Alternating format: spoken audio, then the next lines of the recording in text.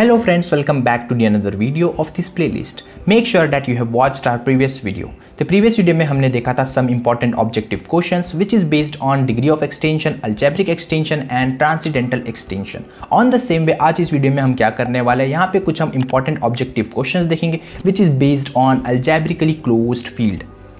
तो यहाँ पे जितने भी क्वेश्चंस होंगे सारे ऑब्जेक्टिव टाइप क्वेश्चंस होंगे और यही क्वेश्चंस एग्जाम में आ चुके हैं। पुणे यूनिवर्सिटी सेमेस्टर 3 में फील्ड थ्योरी में आ चुके हैं और ये सारे क्वेश्चंस लीक नहीं हुए, ये सारे मेमोरी बेस्ड क्वेश्चंस है जो कि एक अननोन ऑथर ने हमें सेंड किए हैं। अगर आप फील्ड थ्योरी पे एक अच्छी किताब ढूंढ रहे हैं तो मेरा पर्सनल रिकमेंडेशन ये रहेगा कि आप ये बुक खरीदें जिसका कवर पेज आप देख सकते हो ऐसा कुछ दिखता है और इस बुक का नाम है basic abstract algebra by P Bhattacharya, SK. Jain and SR. Nagpal, जो कि बहुत ही एक अच्छी किताब है। इसके अंदर डेफिनेशन और थ्योरम बहुत ही आसान भाषा में दिए गए हैं। इवन मेरे वीडियोस भी मैं इसी से बनाता हूं। आप चाहे तो इसको अमेजॉन से परचेस कर सकते हैं। फिलहाल इसका रेट चल रहा है 370, हालांकि प्राइस कम ज़्यादा होती रहती है, तो दी गए डिस्क्रिप्शन बॉक्स में आप इसको परचेस कर सकते हैं।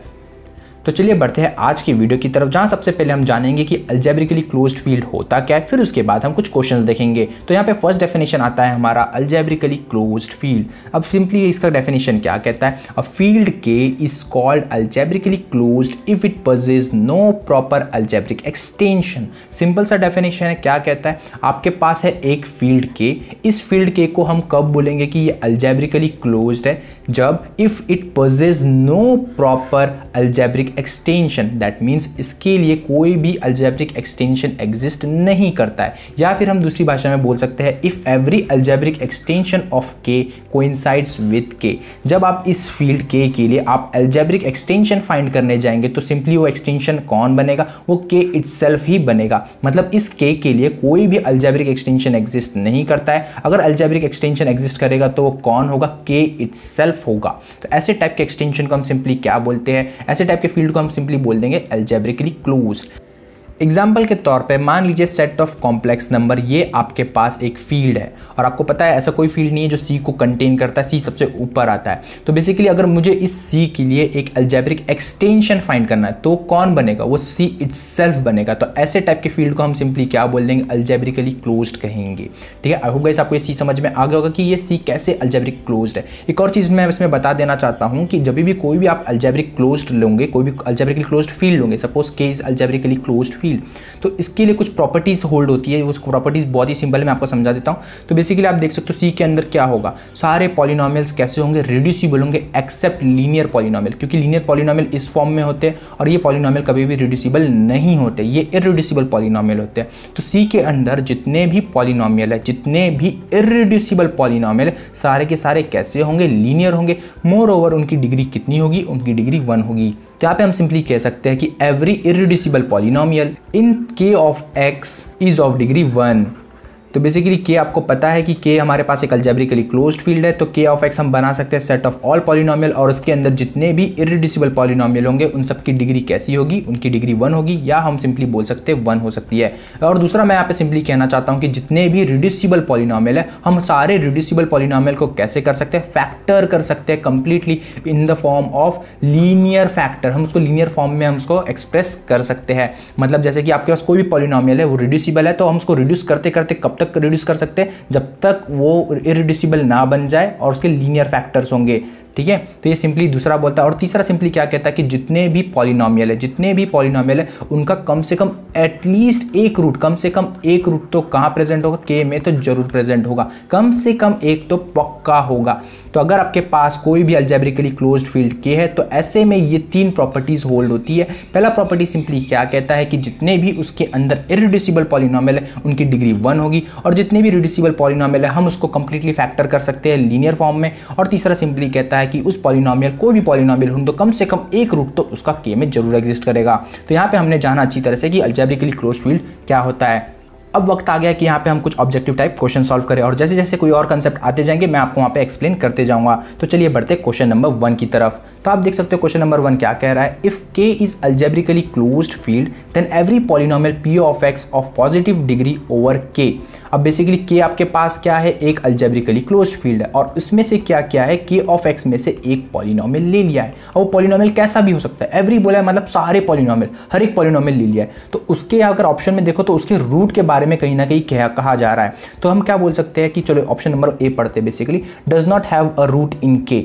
मतलब कोई भी आप पॉलिनोमियल ले लो, एवरी पॉलिनोमियल उसका रूट के में एग्जिस्ट नहीं होता है। अरे होता है, मैंने बताया एटलीस्ट एक रूट तो पक्का एग्जिस्ट करेगा। जैसे कि आप यहाँ पे पॉइंट नंबर 3 देख सकते हो, 3 में क्या कहा है, कोई भी पॉलिनोमियल लो उनका एटलीस्ट एक रूट तो पक्का एग्जिस्ट करेगा। तो ऑप्शन नंबर ए तो मरे भी नहीं हो सकता है। ऑप्शन नंबर बी क्या कहता है, हैज एटलीस्ट वन रूट इन के, तो कहीं ना कहीं इसका आंसर क्या बन जाएगा, इसका आंसर बी बन जाएगा। सी क्या कह रहा है, इज इरिड्यूसिबल ओवर के, क्या के इरिड्यूसिबल होता है, नहीं। अगर वो रिड्यूसिबल है तो वो उसको हम क्या कर सकते हैं, फैक्टर्स कर सकते हैं, तो रिड्यूसिबल भी हो सकता है और इरिड्यूसिबल भी हो सकता है। तो यहाँ पे हम ऐसा नहीं बोल सकते कि सारे पॉलिनोमियल इरिड्यूसिबल होंगे, तो सी भी ऑप्शन नहीं हो सकता है, तो डी तो वैसे भी नहीं होगा। तो क्वेश्चन नंबर 1 का आंसर सिंपली क्या बन जाएगा, हैज एटलीस्ट वन रूट इन के।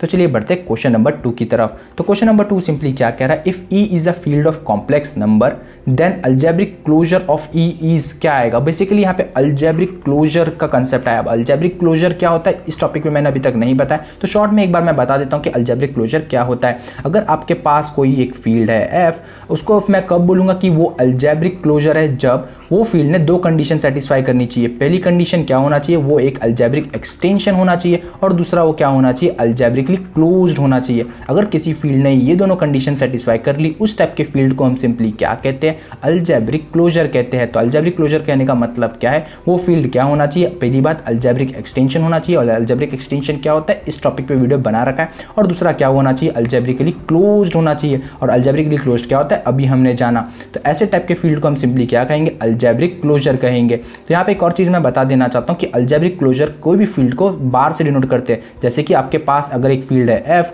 तो उसका अलजेब्रिक क्लोजर को हम किससे डिनोट करेंगे, एफ बार से डिनोट करेंगे, ठीक है। तो यहाँ पे एक चीज मैं आपको रिमार्क के तौर पे बता देना चाहता हूँ कि अगर आप सी का algebraically closure algebraic closure find out करने जाएंगे तो कौन आएगा, सी इटसेल्फ आएगा। अगर आप आर का अलजेब्रिक क्लोजर फाइंड करने जाएंगे तो कौन आएगा, वो भी सी आएगा। अगर आप set of all rational number Q का अगर आप अलजेब्रिक क्लोजर फाइंड करने जाएंगे तो क्या आएगा, which is contain in C, properly contain किसमें करेगा, सी में कंटेन करेगा। तो ऐसे में आपको ये तीन चीजें याद रखनी है, जो कि क्यू का अलजेब्रिक क्लोजर क्या आएगा, सिंपली वो किसमें कंटेन होगा, सी के अंदर कंटेन होगा। तो सी का अलजेब्रिक क्लोजर कौन होगा, सी इटसेल्फ होगा। आर का अलजेब्रिक क्लोजर कौन होगा, सी होगा। और क्यू का अलजेब्रिक क्लोजर क्या होगा, which is contain in C, which is properly contain in सी। तो यहाँ पे आप देख सकते हो E is a field of complex number, complex number की बात चल रही है और उसका अलजेब्रिक क्लोजर पूछ रहा है। तो अभी मैंने आपको बताया अलजेब्रिक क्लोजर ऑफ सी कितना आएगा, सी इटसेल्फ आएगा। तो उसका आंसर सिंपली क्या बन जाएगा, क्वेश्चन नंबर 2 का आंसर ए बन जाएगा।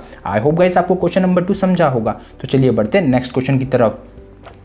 तो यहाँ पे सिंपली क्वेश्चन नंबर 3 क्या कह रहा है, the algebraic closure of field of rational number Q is, अभी मैंने आपको बताया जो कि हमारा थर्ड कंडीशन है। तो यहाँ पे वो पूछ रहा है कि अलजेब्रिक क्लोजर ऑफ क्यू क्या होगा, तो क्यू का अलजेब्रिक क्लोजर क्या होगा, which is properly contain in सी। तो यहाँ पे आप देख सकते हो N uncountable set, a finite set, a countable set does not exist. भाई सी का अलजेब्रिक क्लोजर तो एग्जिस्ट करता है, वो बेसिकली कहाँ कंटेन करेगा, सी के अंदर कंटेन करेगा। तो यहाँ पे वो बोल रहा है फाइनाइट सेट, क्या वो फाइनाइट सेट होगा, नहीं, सी तो इनफाइनाइट सेट है, तो ये तो नहीं हो सकता। एन अनकाउंटेबल सेट और countable set does not exist तो भी आंसर नहीं हो सकता है। बच्चा ए और सी, ये दोनों में से आपको देख के बताना है। आप चाहे तो मुझे कमेंट करके बता सकते हैं कि क्या रहेगा। इसका आंसर मैं आपके लिए होमवर्क के तौर पे छोड़ देता हूं। तो चलिए बढ़ते हैं नेक्स्ट क्वेश्चन की तरफ, जो कि है हमारा क्वेश्चन नंबर 4।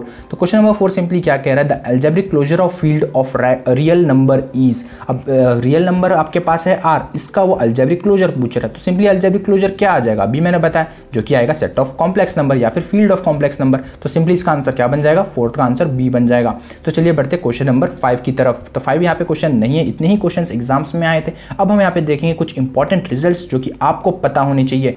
तो पहली प्रॉपर्टी सिंपली क्या कहती है, लेट के एंड के dash B algebraic closures of field F, then k is isomorphic to k dash under an isomorphism that is an identity on f। तो इसको अच्छे से समझ लेते हैं कि कहना क्या चाहता है। मान लीजिए आपके पास है एक फील्ड f और इसका क्लोजर है f बार, जो कि इसके क्लोजर दो आ रहे हैं, एक है k और एक है k डैश। अगर किसी फील्ड के दो क्लोजर आते हैं तो दोनों क्लोजर आपस में क्या होंगे, आइसोमॉर्फिक होंगे। तो k is isomorphic to k dash. More over ये जो आइसोमॉर्फिज्म होगा, ये आइसोमॉर्फिज्म की मैपिंग कहाँ से होगी, k से k डैश होगा। और आपको पता है आइसोमॉर्फिज्म बेसिकली क्या होता है, ये 1 1 होता है, ऑन 2 होता है और रिंग होमोमॉर्फिज्म होता है बेसिकली। तो ऐसे में ये जो मैपिंग है ये क्या करेगा, f को प्रिजर्व करेगा, क्योंकि k क्लोजर है, दैट मींस वो f को क्या करेगा, कंटेन करेगा। k डैश भी क्लोजर है तो वो भी f को कंटेन करेगा। बट ये जो मैपिंग है, ये जब मैपिंग आप f में ऑपरेट करोगे, ये f के एलिमेंट्स पे जब ऑपरेट करोगे तो वो एलिमेंट्स f के ऑपरेट के साथ क्या होगा, वो f के एलिमेंट पे आइडेंटिटी मैपिंग होगा। मतलब ये जो एलिमेंट है ये मैपिंग के अंडर में कहाँ जाएगा, इसी एलिमेंट पे वो आएगा। मतलब हर एक एलिमेंट क्या होगा, आइडेंटिटी मैपिंग होगा अंडर f के अंडर जितने भी एलिमेंट्स है वो सारे के आइडेंटिटी मैपिंग होंगे। बाहर का हम बोल नहीं सकते, बाहर के इधर उधर जा सकते हैं। तो आई होप गाइस आपको ये थ्योरम समझ में आया होगा। तो चलिए बढ़ते हैं नेक्स्ट रिजल्ट की तरफ। तो नेक्स्ट रिजल्ट सिंपली क्या कहता है, late f be a field then there exist N algebraically closed field f containing f as a field. तो बेसिकली आपके पास क्या है, एक f आपके पास फील्ड है और इस फील्ड के लिए डेफिनेटली क्या एग्जिस्ट होगा, एक algebraically क्लोज्ड फील्ड एग्जिस्ट जरूर होगा। मतलब यहाँ पे बेसिकली हमें किसकी गारंटी की एग्जिस्टेंस की गारंटी मिलती है, algebraically क्लोज्ड फील्ड की एग्जिस्टेंस की गारंटी मिलती है, जो कि f को क्या करेगा, कंटेन करेगा या फिर f उसका सब फील्ड होगा। मतलब क्या, हम हर एक कोई भी फील्ड के करस्पॉन्डिंग में algebraically क्लोज्ड फील्ड हम जरूर फाइंड आउट कर सकते हैं। और मोर ओवर ये algebraically क्लोज्ड फील्ड क्या होगा, एग्जिस्ट करेगा, क्योंकि इसकी गारंटी ये थ्योरम हमें देता है। तो चलिए बढ़ते हैं नेक्स्ट रिजल्ट की तरफ। तो नेक्स्ट रिजल्ट सिंपली क्या कहता है, late f be a field then there exist an extension f bar that is algebraic over f and is algebraically closed, that is simply क्या कह रहा है, each field has an algebraic closure. तो ऊपर वाले ने जो हमें गारंटी दी थी वो algebraically क्लोज्ड की गारंटी दी थी, और नीचे वाला थ्योरम सिंपली क्या कहता है, आपके पास कोई भी फील्ड है तो आप उस फील्ड के लिए क्या फाइंड आउट कर सकते हैं, algebraically क्लोजर, उसका algebraic closure basically find out कर सकते हैं। तो ये थ्योरम हमें किस चीज की गारंटी देता है, कोई भी फील्ड का आप algebraic क्लोजर फाइंड आउट कर सकते हैं। तो ये 4.5 ने हमें किस चीज की गारंटी दी, यहाँ पे हम किसी भी फील्ड का algebraically closed field find out कर सकते हैं। आई होप गाइस आपको ये कुछ इंपॉर्टेंट रिजल्ट समझ में आए होंगे। अगर हमारी ये छोटी सी मेहनत आपको पसंद आती है तो वीडियो को लाइक करें, कमेंट करें, अपने दोस्तों के साथ इसे शेयर करें। अगर आप चैनल पे नए हो तो चैनल को सब्सक्राइब करें। मिलते हैं नेक्स्ट वीडियो में, जहां पे हम कुछ इंपॉर्टेंट क्वेश्चंस देखने वाले हैं which is based on splitting field and normal field. तो मिलते हैं नेक्स्ट वीडियो में।